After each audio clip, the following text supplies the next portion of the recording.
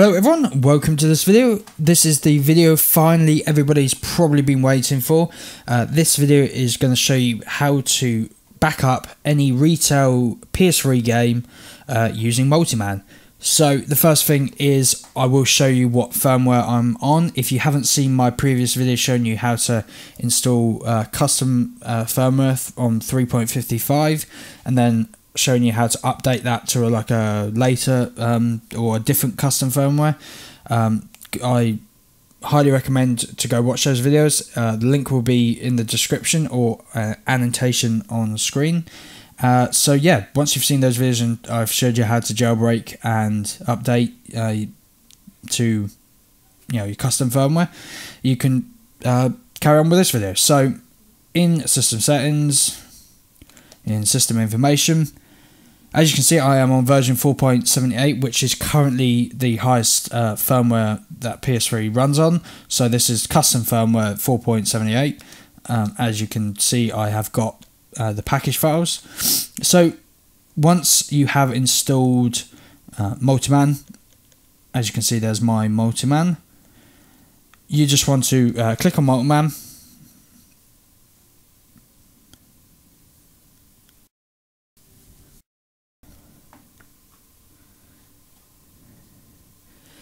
Okay, so now it's loaded. Just put in the game of your choice. So I'm going to choose, I've got here, which is one of my brother's mates games that he borrowed. It's one of the Lego games, Lego Indiana Jones 2, I think it is.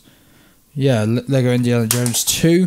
I'm going to be backing that up because he's going to want it back soon. So it comes in handy for things like that, or if you're in America and you've got places that you can rent games from, it's good so you can rent a game and basically keep it for yourself on your hard drive. So as you might have heard, I've just put in the game. There we go. As you can see, it's loaded up there. All you need to do is simply press triangle, obviously scroll over to game, don't be on video or music or anything, go to game, press triangle and click the button here that says copy, just scroll up to copy and click X.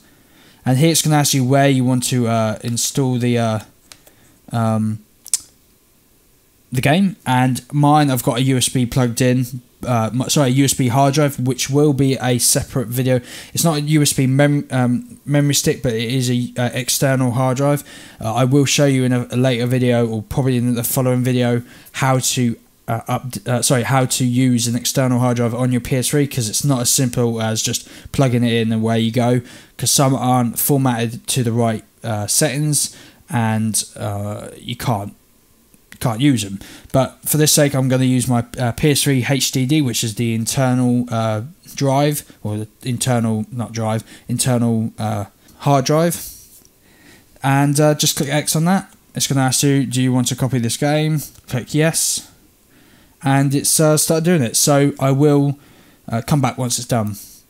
Now once the process has finished, you should get this this little screen here that just says done, files complete.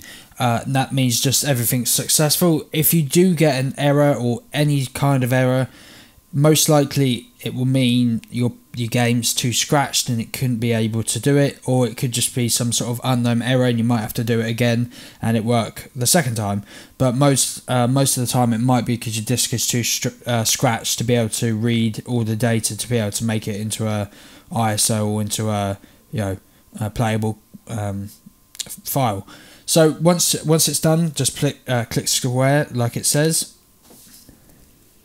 and it should take you back to this home screen. Now you can see I've got 2 showing up here. That's just because the game is still in, so I will take that out now.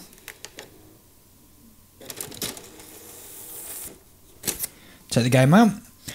Sometimes it will disappear, it should do, and sometimes it doesn't. Okay, if it does glitch out like that and doesn't disappear, it doesn't matter. But this one down here is the actual game. As you can see, I've already copied over Call of Duty Modern Warfare 3, Call of Duty 4. So yeah, once you have copied your game over, what you want to do next is push square, and it'll bring you this this sort of dialog box up, and you've got a few things here that you can do. You can copy, delete, rename, update, test, and permissions. Now, the one thing I don't get about, because I've got my PS3 fat 60 gig that's been modded, that can do the same thing, and same with the slim, which I'm using now. On this option over to the left, as you can see, where I'm moving moving up and down, the one that says BD mirror, not on my other PS3. It's normally white like the rest of them. I'm not sure why it's sort of blacked out, but I can still push it to select it. Now you will want to do that for yours, no matter if it is grayed out or not. It doesn't matter, it still works. Just I'm not sure why it looks like that on the slim, but anyway, yeah, you just want to make sure that's selected, and then for the left hand side you want to make sure internal is selected, because obviously we copied it over to the internal hard drive and it's not a game disc, so you want to make sure it's on internal and BD mirror. And once you've done that, just click permissions, which will save the settings. As you can see, it quickly pops up and says saving. And now what you need to do is click X on the game you want. So obviously the game we just copied, click X.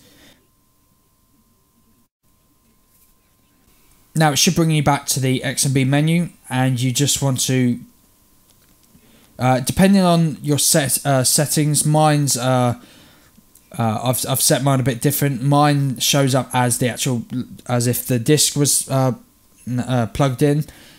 It's plugged in, but inserted, which it's not. It's obviously it's basically like a virtual kind of disc, but it is the full game. I will show that in a second.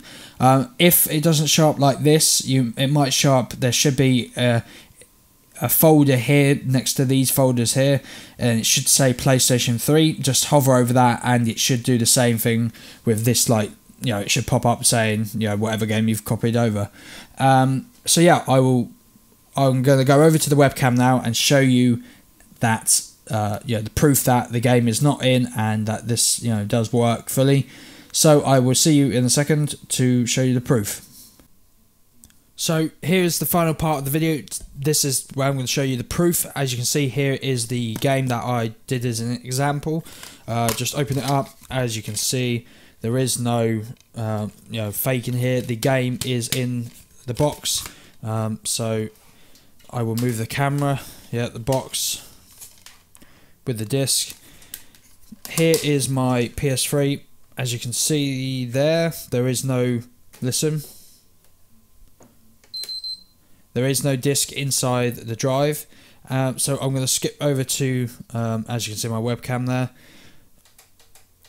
just go over to the channel, the HDMI channel. Hopefully you can see all this. If you just scroll over, and as you can see, it's there, and still there's nothing there. The game is in the box. Click X on it and just let it load up.